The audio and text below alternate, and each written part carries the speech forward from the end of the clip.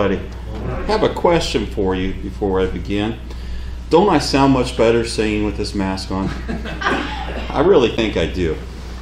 I think I am just so good with that. Like I said earlier, Isaac had double booked himself, and thanks to my wife saying, "Don't you think you should check and see if he's coming?" So about 7:30 last night, I text him and he says, "Oh no, I'm so sorry, I double booked myself." So this isn't the fastest I've ever got a sermon together. The one time Jim walked in and after Bible class and says, "I could teach Bible class, but I can't preach today." That was probably the fastest I've ever had to do one. So as the text read, 2 Peter 3:18 and 1 Peter 2:2, Christians are expected to grow. We're not expected to just, just sit there. We're expected to grow. Because growth is a sign of life, and only living things grow. Have you ever seen a tree that just has a branch that's died? There's no life to it. Well, that's the same way with a Christian. If you have no growing left in you, you're just going to be that branch that has no life to it. Let me get my phone chart up here. Alrighty. I want to take a look at John 15,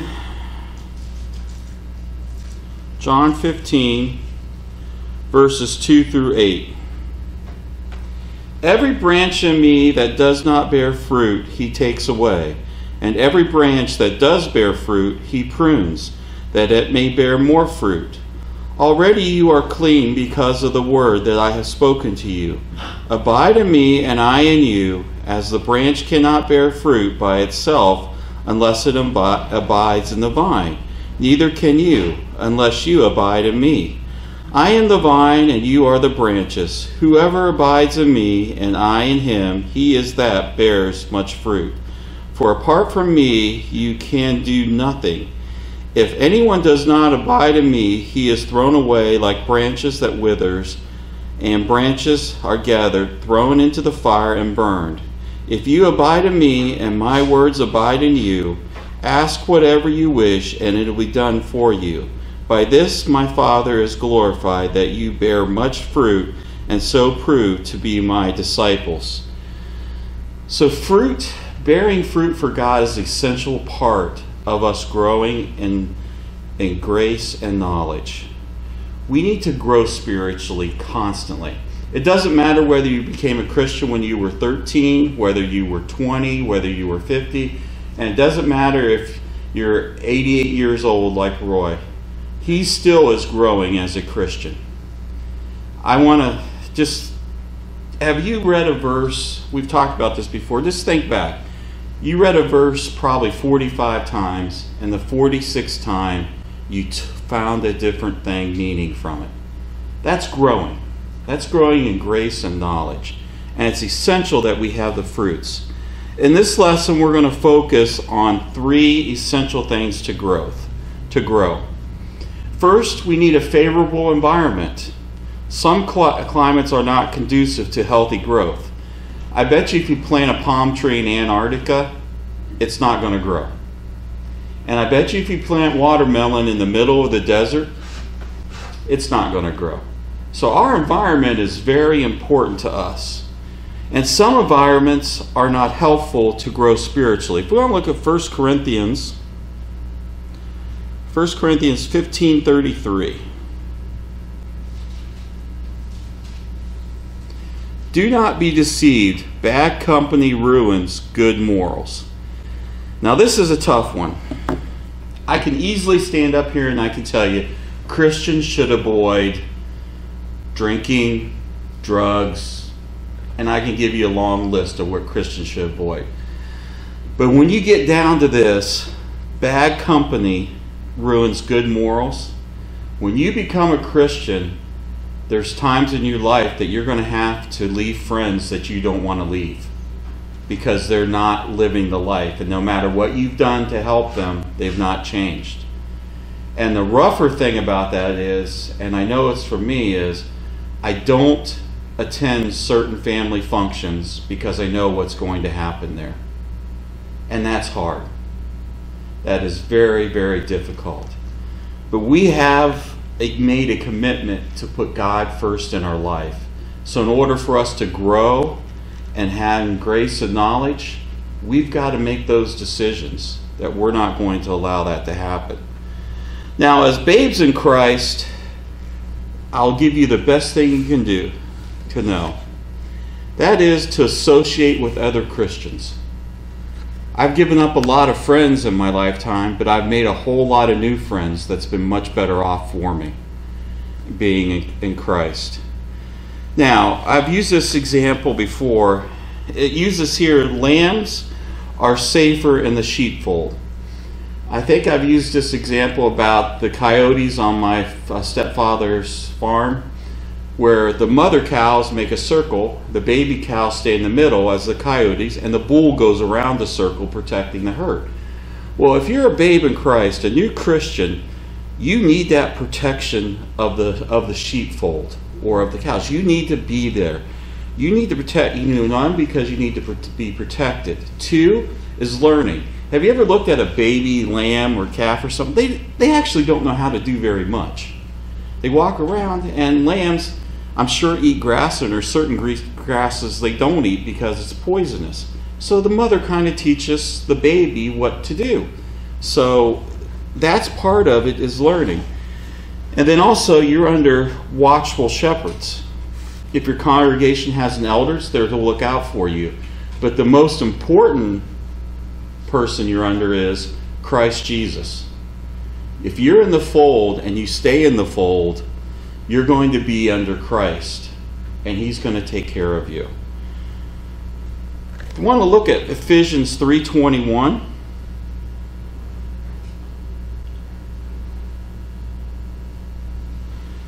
To Him be glory in the church and in Christ Jesus throughout all generations, forever and ever. Amen. God is glorified in what? In the church. Now, this building we know is not the church. It's the people inside the building that makes up this congregation that's a church. So God is glorified in the environment that you keep yourself in. If you put yourself in an environment that is bad for you, you're not glorifying God anymore. If you go to those parties that you know you shouldn't go to, or if you go to gamble somewhere you know you shouldn't go to, you're not glorifying God any longer. Your environment that you keep yourself in is what glorifies God. Now, the next one, we're going to talk about wholesome food. More and more, the value of good nutrition has been recognized, like cheeseburgers, pizza, filet mignon. No, I'm just kidding. Just kidding. I've been told if it tastes good, spit it out and don't eat it.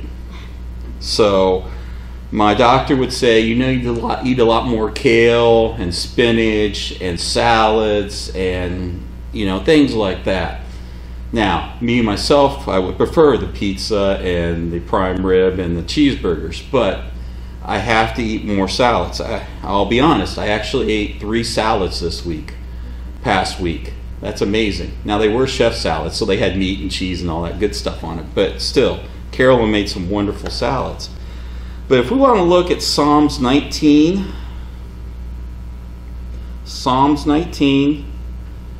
9 through 10. The fear of the Lord is clean, enduring forever. The rules of the Lord are true and righteous altogether. More to be desired are they than gold, even much fine gold, sweeter also than honey and droppings of the honeycomb. The Word of God is a Christian's spiritual food. That's the Bible. That is our spiritual food. I heard this said once, and I don't remember who said it, but the Bible is shallow enough to walk through and not get your shoes wet, but deep enough for you to drown in. So as a new Christian, you get the milk from our text. You know what you have. You've heard the Word, you believe the Word, you've repented, you've said that Jesus is the Son of God, and you've been baptized. Now comes on your life. And that's where you got to go to from there. And as a babe, that's when you start digging into the scriptures and start learning and start growing and start being part of that, is that you start moving towards what we will find in Hebrews 5, 10 and 14. Hebrews 5, verses 10 through 14. Being designated by God a high priest after the order of Melchizedek, above this we have much to say, and it is hard to explain since you have become dull of hearing. For though by this time you ought to be teachers, you need someone to teach you again the basic principles of the oracles of God. You need milk, not solid food. For everyone who lives on milk is unskilled in the word of righteousness, since he is a child. But solid food is the mature of those who have their powers of discernment trained by constant practice of distinguishing good from evil. As you mature as a Christian, you move from that milk to what most of the time we call meat. That's the heart of the scriptures. That's digging into them. And I will tell you right now, I don't care how old you are, you're still going to be finding something to dig into. Now, I will say, every time I teach a class, I learn more than the people I'm teaching, I'm sure. Because you're digging into the scriptures. Or every time I preach, I learn more than that, than the people. Because I dig into it a little deeper than what I sometimes am able to present. But we as mature Christians need to keep maturing. That's growing in knowledge. We've got to do that. If you want to look at Acts 20, verse 32. Acts 20:32. And now I commend you to God and to the word of his grace, which is able to build you up and to give you the inheritance among all those who are sacrificed. I converted no one's silver or gold. I'm sorry, should have stopped there before I went into 33. This verse 32. I'm going to read it again so I'm clear to everyone. And now I commend you to God and to the word of his grace, which is able to build you up and give to you the inheritance among all those who are sacrificed. That's verse 32. The word builds you up. Now, I remember when I was a young kid, I thought I was the cat's meow because I got this big white tub full of 100 or 220 Legos. It was amazing. I built everything. I built houses. It came with 2 windows and a door, so I could build a house. And I built it up step by step. I built that up all the way. And I thought, boy, I am really, really awesome. And I built walls for fortresses for my army men and all this stuff. But the reason I'm saying that is, each time you take the word, you're putting another block in your life. You're putting another piece of that puzzle together as you read the word and study it. Now, I made some exorbitantly what I thought was tremendous houses. Compared to the Legos they have today, I did nothing because they have everything laid out. But back then, as I'm dating myself, it was awesome. It was great to have that. But it's so much greater to have the Bible and to look at things in the Bible and to build yourself up through that. Christians grow and thrive spiritually when they take advantage of every feeding opportunity. What do I mean by that? I mean attending services and Bible class.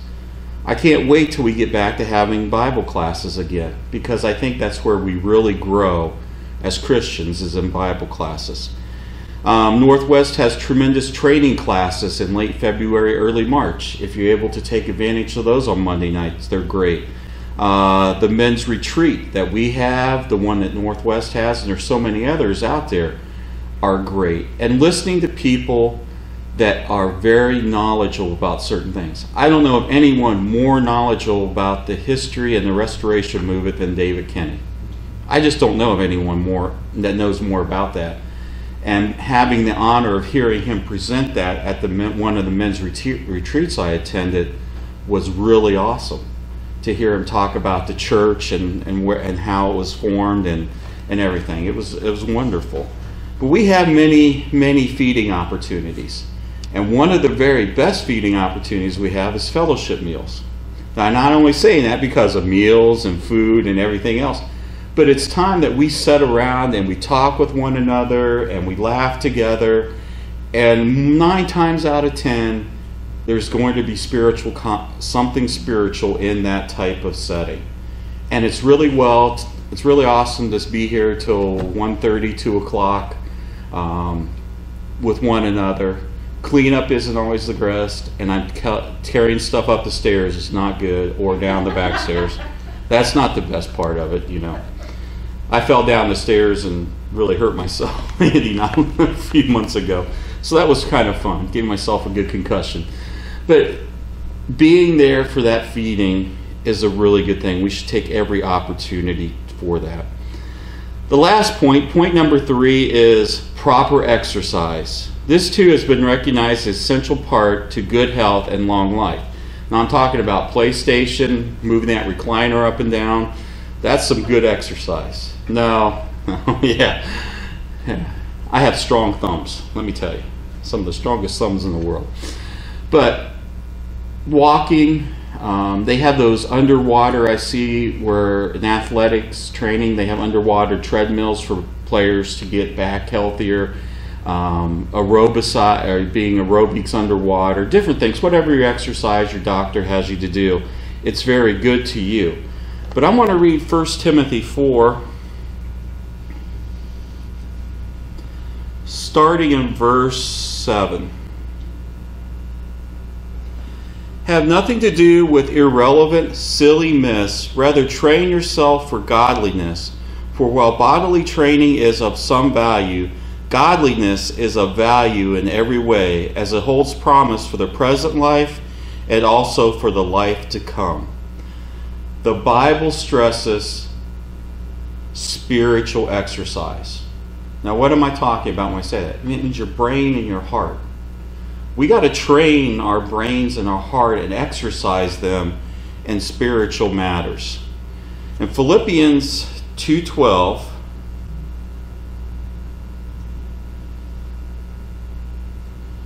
therefore, my beloved, as you have always obeyed, so now, not only as in much presence, but much more in my absence, work out your own salvation with fear and trembling.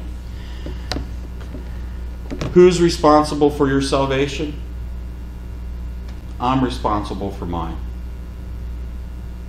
Andy, you're responsible for yours. Carolyn's responsible for her. We're all responsible for our own salvation.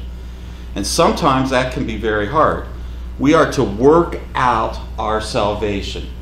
Work, when you hear it, doesn't always mean pleasant things.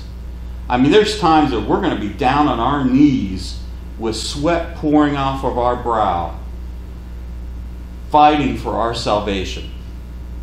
There's going to be times that Satan has surrounded us with so much that we need to work severely overtime to maintain our salvation. It is tough. It's going to be tough. So that's why we need to have that exercise in our minds and our hearts ready for that time where that work comes. Next, Hebrews 12:1. Hebrews 12:1. Therefore, since we are surrounded by so great a cloud of witnesses, let us also lay aside every weight and sin with clinging so closely, and let us run with endurance the race that is set before us. Did you ever think of your salvation and exercise? We're going to have to run a race. We're running it right this second. I'm not talking a physical race. I'm talking a spiritual race. We are running a race. Some of us have a marathon ahead of us. Some of us have a 5K. Some of us have a sprint. But we're all running that race. And we're running it against who? Satan. To fight for our growth and endurance in God. We need to grow in God and how we run that race. Have you ever ran a mile? In high school, I ran a mile. I may not look like it now, but I ran a 6:20 mile. I'm so proud of myself when I was 18 years old. I ran a 6:20 mile. Why? I had to run a 6:20 mile in order to play basketball. So I ran a 6:20 mile. Actually, it was 6:17, if I may be proud of myself. But I ran that race. But what did I do leading up to that? I trained. I trained and trained and trained. And when I had a half a mile left, and he says you have so many seconds left, or I forget what it was, I put everything I had into it and collapsed as I crossed the line. And to be honest with you, I vomited for about 6 hours afterwards because I pushed myself so hard. Well, here we need to spiritually push ourselves so hard that we're running as fast as we can and doing the very best we can to run that race for God. Now, 1 Timothy 6:12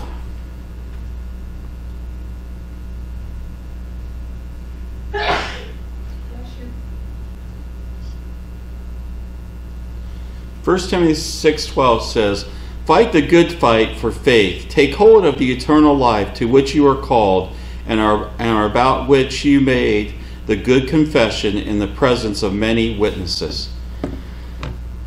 Have you ever thought about your growth in the process of fighting? We're going to have to fight. We're going to have to fight the greatest thing we possibly can fight, and that's ourselves. We don't always want to do what God wants us to do. So we're going to have to fight that.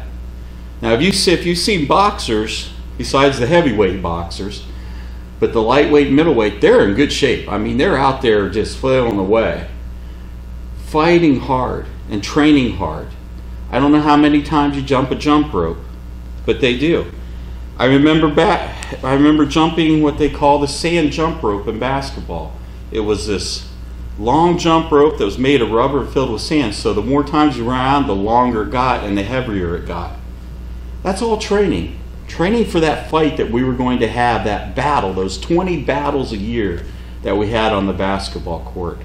But here we are at a spiritual fight with not only Satan, but ourselves to continue to grow. James 4:7 says, basically, resist the devil. Now, why is that under exercise? I'm telling you, it's going to take a lot of strength to resist the devil.